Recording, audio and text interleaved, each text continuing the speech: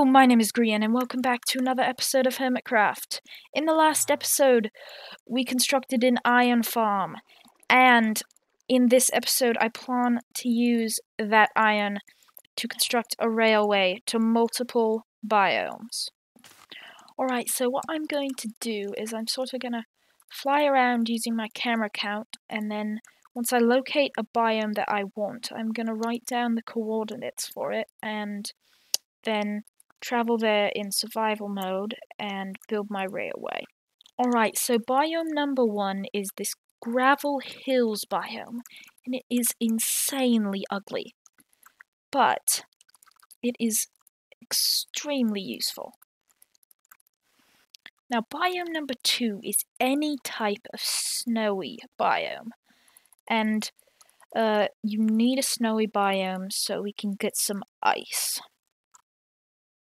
Biome number 3 is the desert biome, and this is one of the most important biomes because we need glass big time.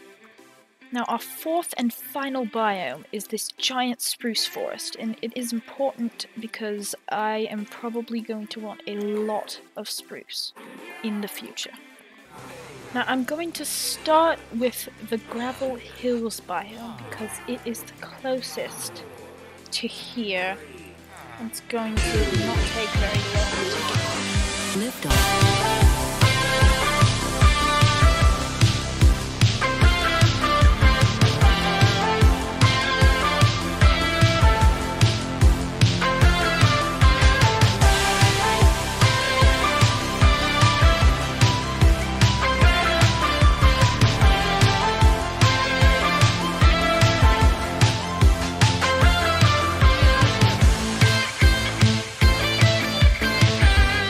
After watching the time-lapse back, I realized that it was really, really boring.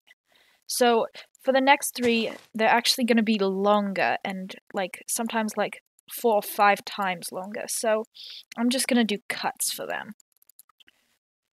And now I take on the daunting task of building a railway all the way to the desert. I had to switch over to my other keyboard because the keys are easier to press down because I've been holding down shift for I don't know, an hour. It's horrible. I've just run out of cobblestone. That hasn't happened to me in ages. Cobblestone. You know how much I was mining the last episode? It's insane. I have to place over 4,000 blocks of this stuff. It's... oh my god. So I dropped off some vintage beef at my friend's house, and he's put a mailbox out here for me, and he gave me some Grian. That's nice of him. Just wanted to share that with you. Wait. Sorry, this is Grain's mailbox. Who is this Grain character? Gosh. So I've gotten halfway through my desert railway and I've realized that there is no way that I am going to finish all 4 of these railroads before this episode is scheduled to come out. So I'm just gonna continue to do this in the background and I'll let you know when it's done, but I think I'm going to devote the rest of this episode to another project that I need to address. For my next project, I'm going to be taking a leaf out of Mumbo and Iskal's books and building a district, an industrial district. And it's going to house all of my farm. Alright, so I think I've found my biome. It's not too far away. It'll be like a breeze compared to going all the way to that desert biome. Anyway, so I found my ideal biome. It's a plains biome, and it's really flat because it's a plains biome. And then there's some forests around here that I can take out really easily. And so if I want to make my district really large, I can but I'm going to try and fit it inside of a map. Alright, so all that's left now is to travel there in survival, and unfortunately I don't have any coarse fruit on me, so we're just gonna have to make do with this steak. Zup! Alright, so we're here, and I think I'm just gonna start by marking out. I have a map with me, so I'm just gonna mark out the perimeters of this map, and then we can see what we're gonna do on the inside, but we're just gonna start with the perimeter. Alright, so I've finished a nice border out of oak planks, and now I've got a nice oak frame to this map. And I think the next logical thing to do would be a deforesting time-lapse, because trees are not going to help me out at this point.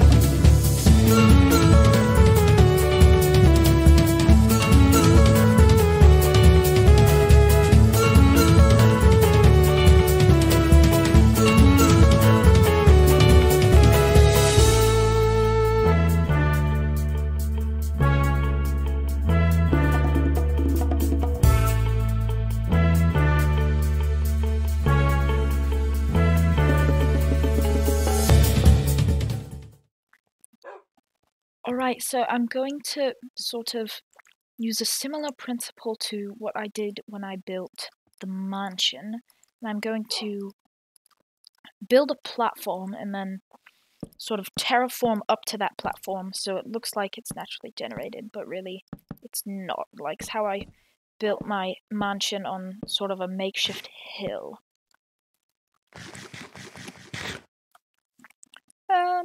Never mind. Yeah, the reality of having to terraform all the way around this entire thing has just struck me, and yeah, I've got enough on my plate at the moment, so I'm just gonna try and figure something else out. Maybe I could just flatten most of this area and then build it a lot lower. That's probably what I'm gonna do. Alright, so I flattened out a corner, and yes. That looks... Yes, I really like the way that is turning out.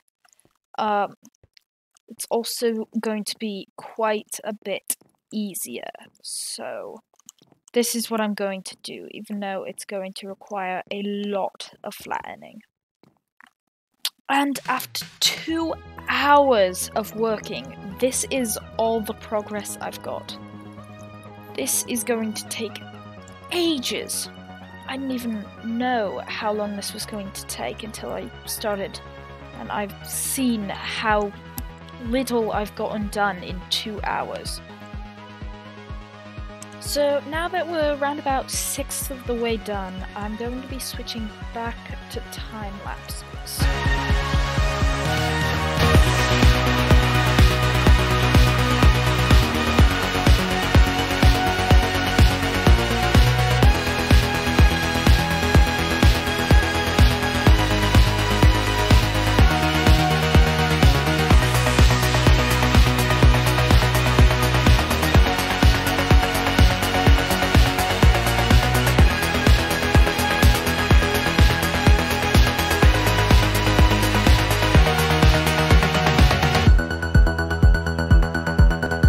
It may have taken you 30 seconds to watch that clip, but it has taken me over 6 hours to record. And might I say, this is looking bonkers. This whole project is bonkers. And I cannot wait to continue laying out this wood and making a whole map light brown. But unfortunately, that is all we have time for. We did so much in this episode, and I cannot wait to continue on all of these projects. Goodbye!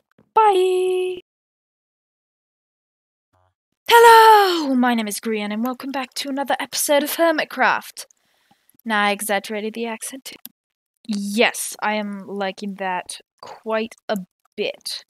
Yeah, this is what I'm gonna do, definitely. It's easier than terraforming up to the platform, even though it's going to... Oh no! I didn't even talk in Grian for the start. Yes, that looks... Yes, that looks... good. It looks good, and I no. Yes. Yes. How do you say yes with an English accent? Hello, my name is Grian, and welcome back to another episode of Hermitcraft. Hello, my name is Grian, and welcome back to another episode of Hermitcraft. Hello, my name is Grian, and welcome back to another episode of Hermitcraft.